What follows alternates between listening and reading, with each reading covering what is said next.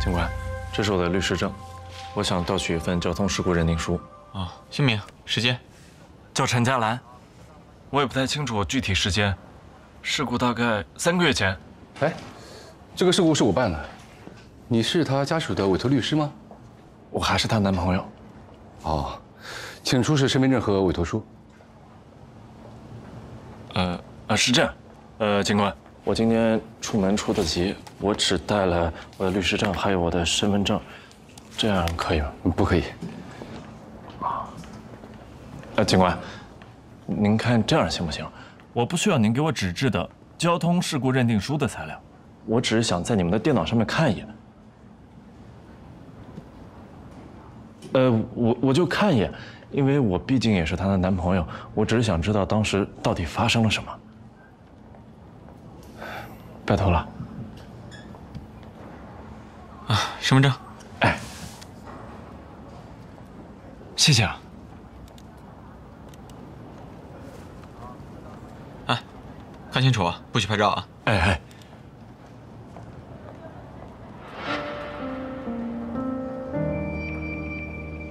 非常遗憾，这个事故发生在一个非常偏僻的路口，现场的唯一摄像头啊也坏了，所以啊，到现在为止我们也没有抓到肇事者。哦，我们也通过媒体发布了公告，也没有目击者与我们取得联系。我记得当时是他一个朋友认领了他的遗体。警官，真的是这个路口吗？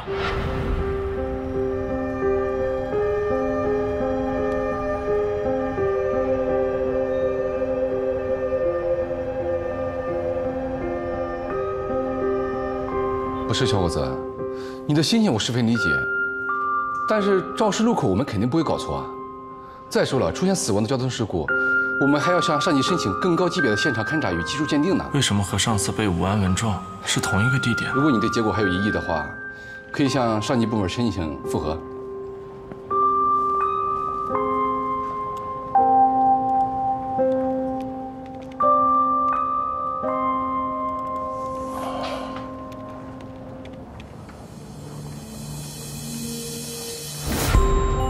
12月12日，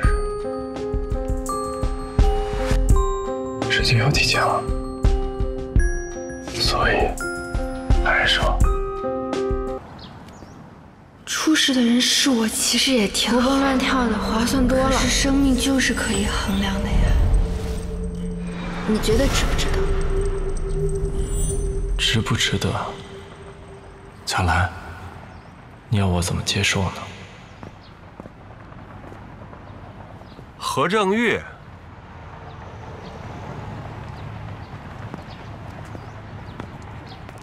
你来监狱干什么？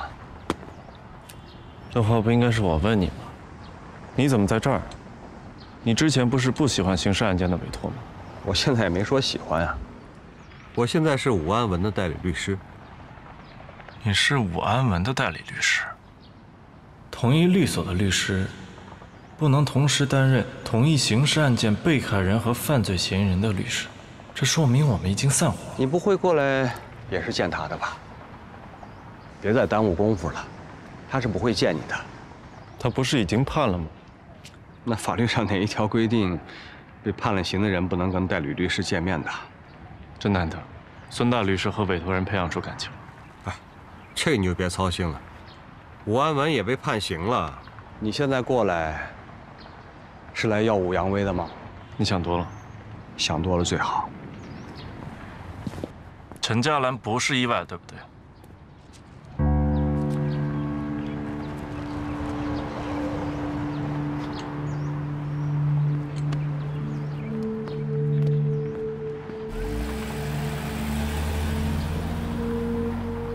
佳兰出事的时候，武安文虽然在看守所，可是孙德峰在外面。如果那个时候孙德峰就已经和武安文来往密切，那他会不会和佳兰的死有关联？所以我还是被他踢出律所的。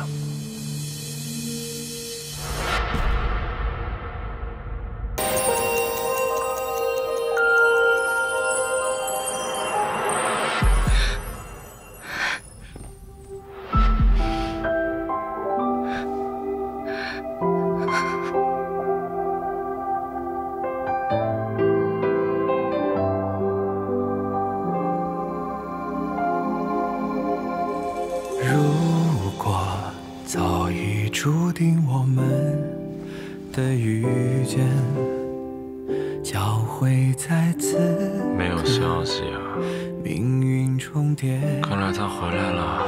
如果需要明天交换，有你的世界，就算让我放弃一切。回家。我知道你想问什么。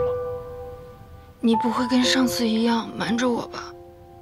我有心理准备的，坚强这2个字早就已经刻骨铭心了。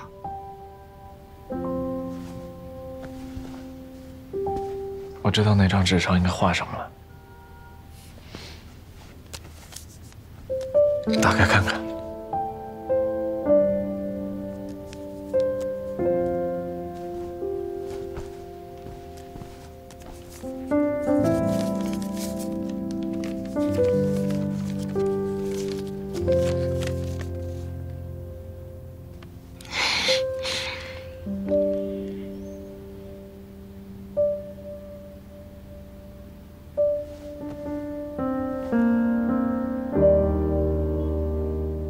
佳兰，不管伤增伤减，我都永远不会放弃你的。你也看到了，吉荣的命运，我们已经改变了，所以无非像西西弗一样，再来一次，我们一样能改变你的命运。昨天另外那个我忘了告诉你一句话，关于熵定律最出名的一句话，是薛定谔说的：生命以负熵为生。人活着的意义，就是在不断对抗熵增的过程。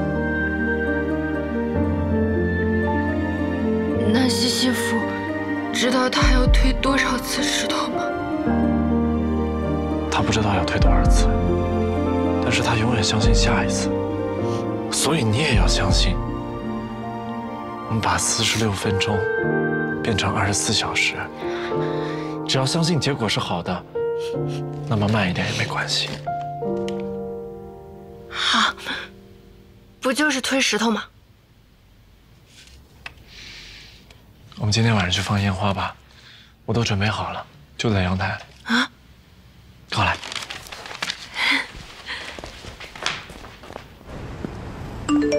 我昨天只是宿醉，但佳兰还是出事了，车祸去世。什么？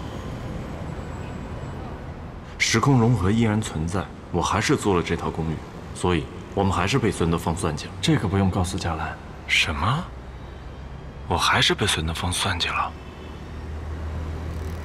因为什么案子？我都已经防着孙德芳了，他怎么得手的？真的好有小时候的感觉。哇，哎，你有打火机吗？啊，有。我来点吧。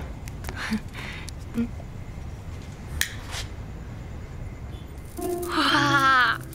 那。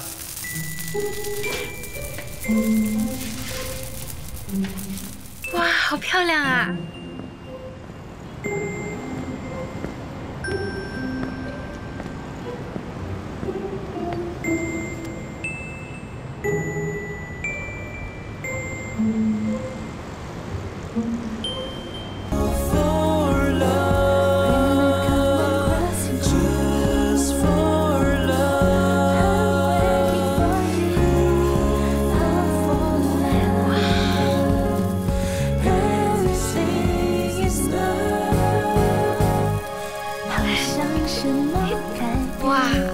真的很有小时候的那种感觉，就是小时候大家都一起放这个。转个圈。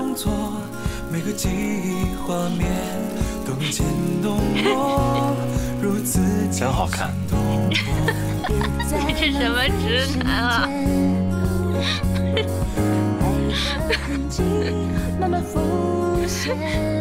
也许我们之间有一些特别。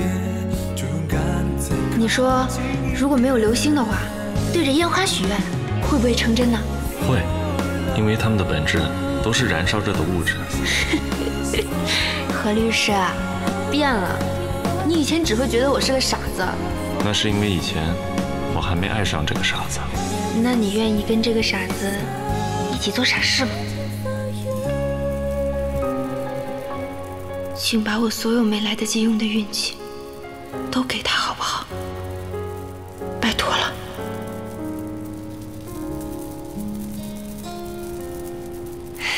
你许了什么愿啊？我刚才对着烟花许，以后我每一天都能见到你，而且我们的结局会更改。我会来敲你的门，你会乖乖等着我。你是在命令烟花吗？我是很虔诚的。对了，你还没告诉我呢，到底出什么事儿了？我还是被车撞了吗？吴安文坐牢了吗？吴安文还是坐牢了，你还是在同样的地点出了车祸，还是同样的肇事逃逸，但警方还没有找到肇事者和肇事车辆。那我还是1月7号吗？不是，时间提前到12月12号了。那我就剩1个月都不到了。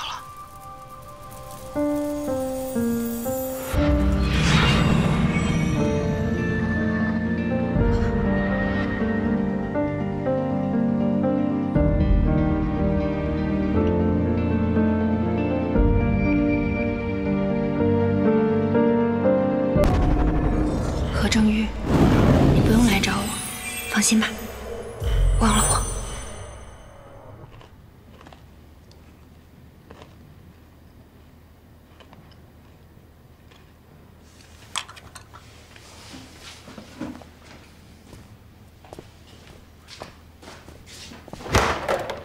这是又加重了呀！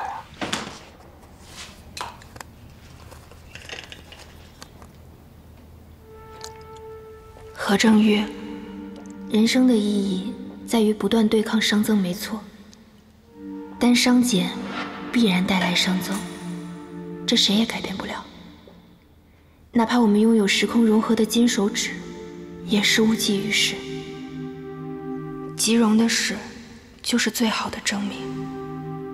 西西弗就不要再推石头啦，必然有一个人要离开的结局已经注定了，就让原本昏迷不醒、没有未来的我来吧。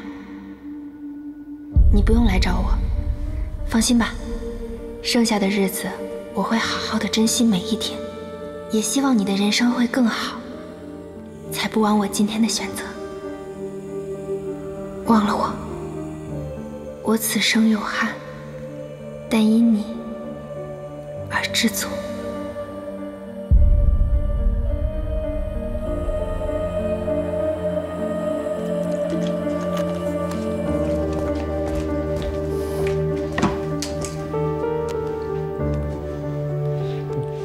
你没事吧，哥？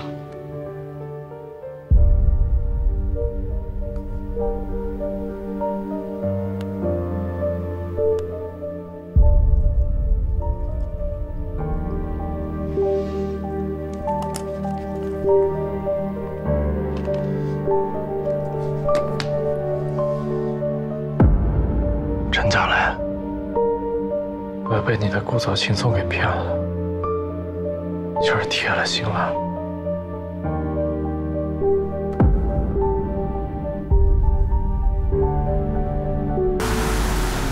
谢谢师傅。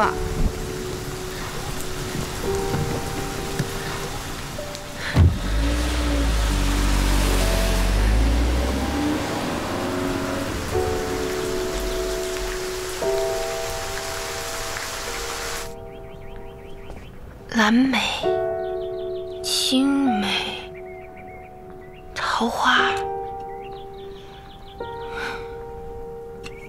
什么呀？这个肯定是外婆的私藏。小鬼头啊！我刚酿上的，不许再动啊！我就是想替你尝尝嘛。哼，还尝呢。哎，外婆，你还记不记得我小时候特别喜欢跟你酿酒啦？记得，怎么不记得呀？你呀，从小就是个捣蛋鬼。还记得那一年，我刚酿上一坛酒，哎，你就偷摸的抓一把盐给我撒进去。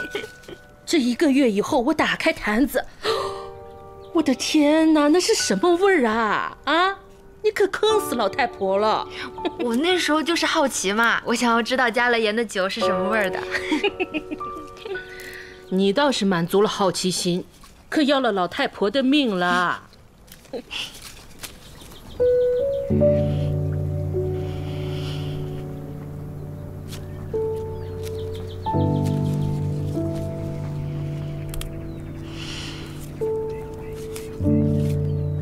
外婆的味道真好闻。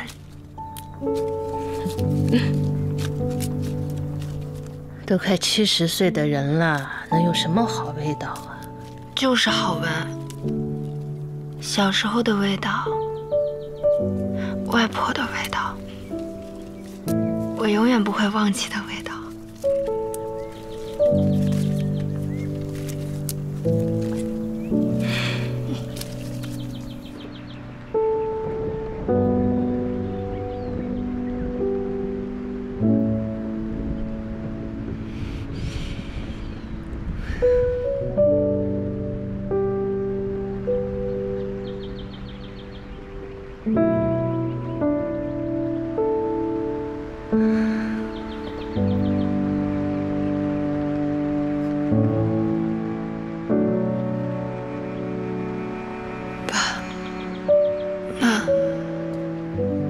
也许很快就能跟你们团聚了。佳兰，饭好了，赶紧下来吃饭了。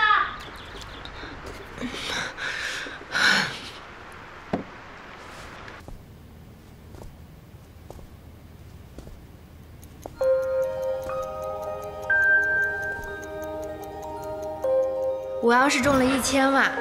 我第一件事情就是把我外婆的民宿翻新一下。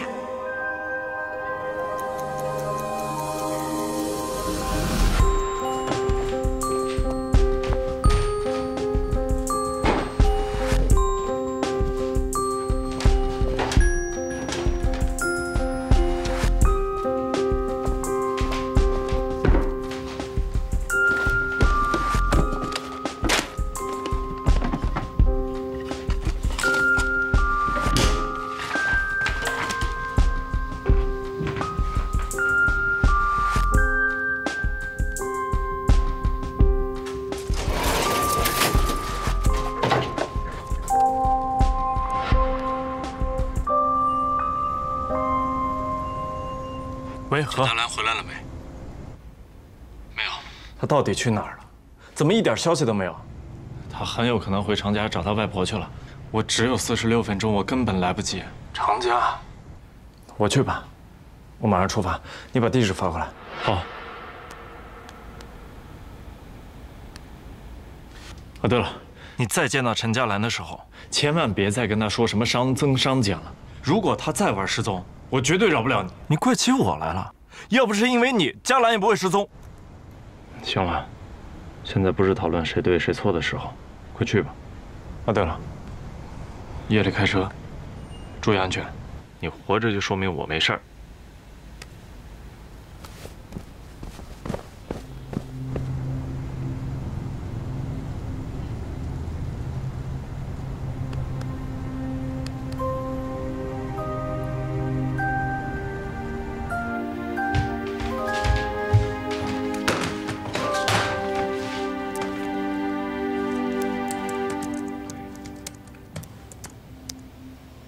2021年11月15日，长嘉多地区出现区域性暴雨到大暴雨，部分居民住所被淹。截止记者发稿时，已有2人死亡，多人受伤。